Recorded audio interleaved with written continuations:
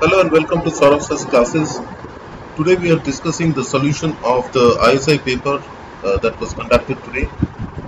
This question talks about for a positive integer n, the equation x square equals n plus y square, where x and y are integers, does not have a solution if and only if.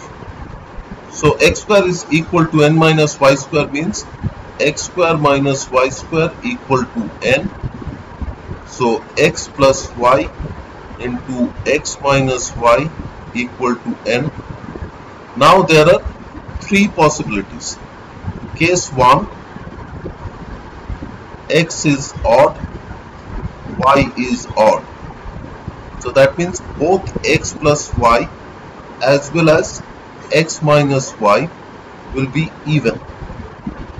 That means x plus y will be of the form 2m, x minus y will be of the form 2m, or maybe 2m and 2p.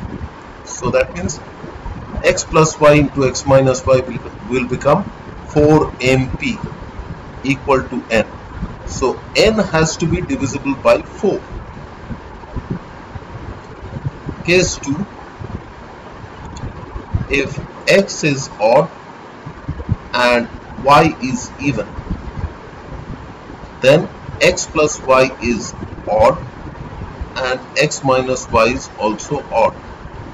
So that means x plus y would be of the form 2m plus 1, x minus y would be of the form 2p plus 1. So that means n would be odd. Okay.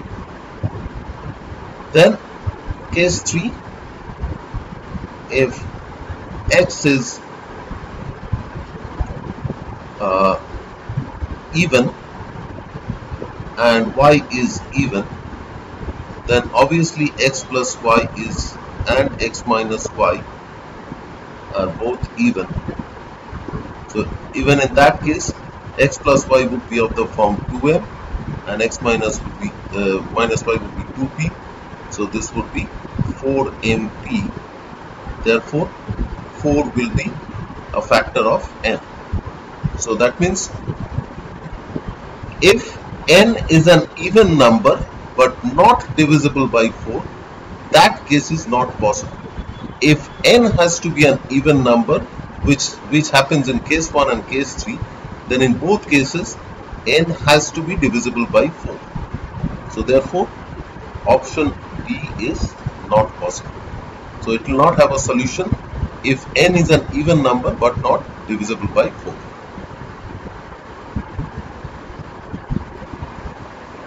The next question says that P is a prime number and two numbers A and B are defined in terms of P, where A is P cube plus P square plus P plus 11 and P is equal to P square plus 1.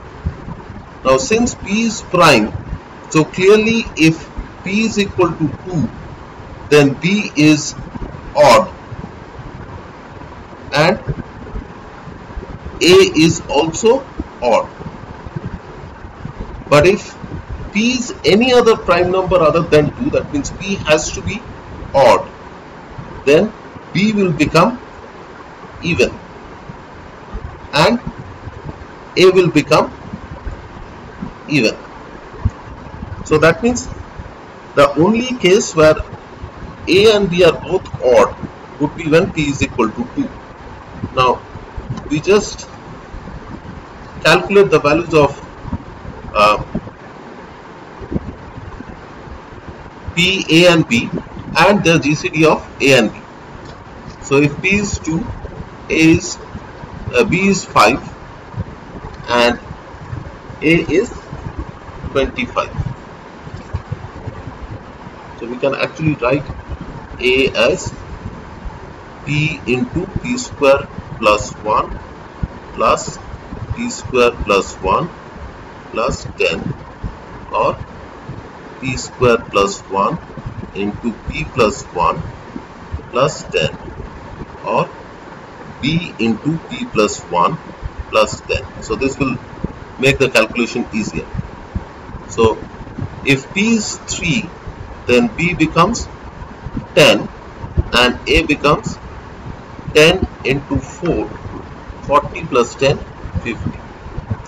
If P is 5, P is 5, then P will be 5 square plus 1, 26, and A would be 26 into 6 plus 10, which would be 156 plus 10, that is 166.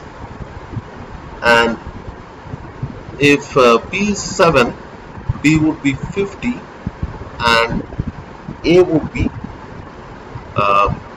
7 plus 1, 8 into 50, which is 400 plus 10, which is 410, and it will go on like this. So that means the GCD in the first case is 5, in the second case it is 10, in the third case it is 2, in the fourth case it is 10 again. So that means the GCD would be either of 2, 5 and 10. Okay. The next question is, consider all 2 by 2 matrices whose entries are distinct and taken from the set 1, 2, 3, 4. Then the sum of the determinants of all such matrices is what? Now, if I take this in general, so if I have 4 distinct numbers A, B, C, D, then the determinant of this would be AD minus BC. But if I interchange the diagonals, that means if I make this as BC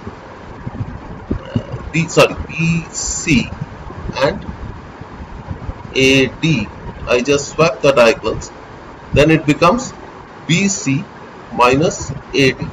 Now if I add these two up, this comes to 0. So that means for any 2 pairs, if I just swap the diagonals, it becomes 0. So if I go with all the possible combinations like 1, 2, 3, 4, and the corresponding swap would be 2, 3, 1, 4. So this would give me this plus this would give me 0.